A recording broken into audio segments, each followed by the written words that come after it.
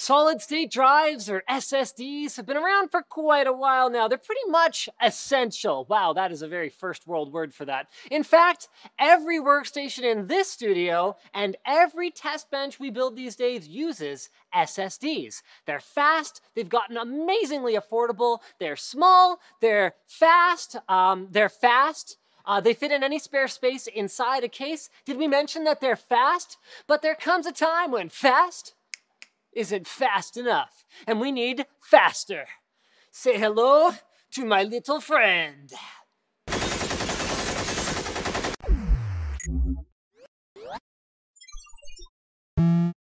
These are the Intel 750 series SSDs, the first available with NVMe, the full name for which is Non-Volatile Memory Host Controller Interface. But you can think of it like a newer version of AHCI that is specifically designed with the lightning-fast speeds of SSDs and the high bandwidth of PCI Express lanes in mind. So how much bandwidth, you ask? Well, these drives use a 4-lane Generation 3 PCI Express slot with up to 32 gigabits per second of available throughput. The SATA 3's 6 gigabit per second suddenly pales in comparison, doesn't it? Now, as you'll notice, we actually have two different kinds with us here today. The first one is actually in the shape mostly of a regular 2.5-inch drive, but the connector, oh, that baby is anything but regular.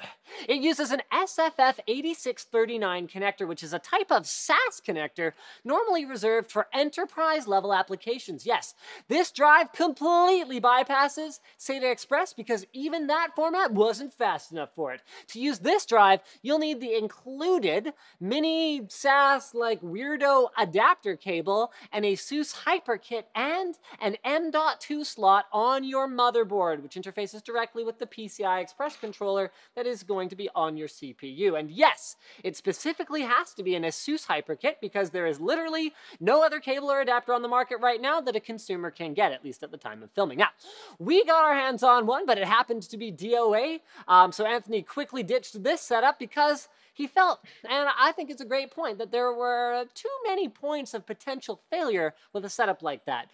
Fortunately, Intel also designed a pure, normal PCI Express slot version that simply drops into your motherboard. The only downside here is that you won't be able to run quad graphics cards anymore, but it beats having to deal with this kind of messy and inconvenient alternative that is a 2.5-inch drive, but like it's thicker, so it doesn't fit in a lot of 2.5-inch slots. You're locked into this exact cable.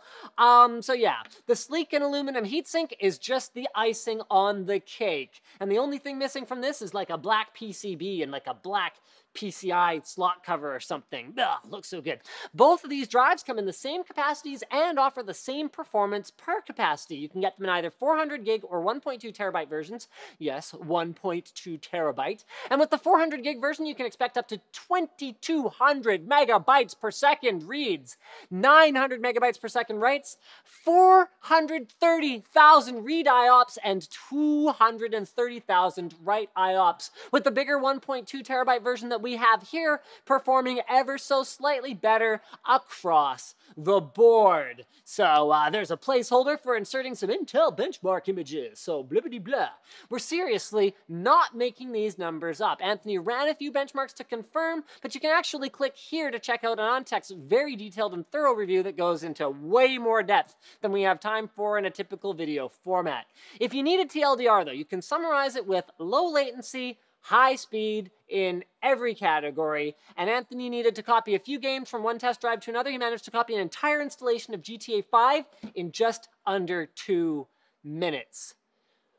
Wow. He also decided to test it against 4 HyperX 240 gig regular SATA 3 SSDs just for fun. Even with all 4 in RAID 0, they were nowhere near the speed of the Intel 750 SSD. We could have gone with 8 HyperX drives for the same price as the Intel, but you should honestly never use 8 drives in RAID 0. That's just silly. You'd have to be an idiot to do that on your daily driver rig.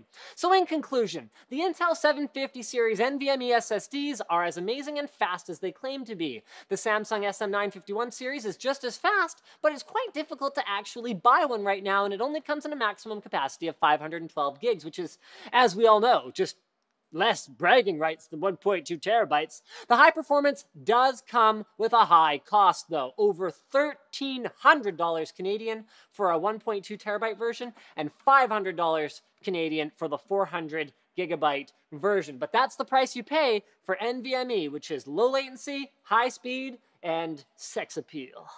So click right about, let's say here, or the link in the video description if you want to have one of these for yourself and you're ready to pony up. Now, normally at this point in the video, we'd ask you guys a question like, would you buy this SSD? But we know that most people probably wouldn't. So I'm just gonna gently stroke the SSD, and we're gonna go with a more reasonable question that more people will answer yes to, like, you know, would you be willing to like this video with the button below to see more of me stroking things on camera? Don't forget to subscribe for more videos like this from NCIX. They probably won't have as much stroking, but you should subscribe anyway, just in case it's there. Yeah. Is this a static concern?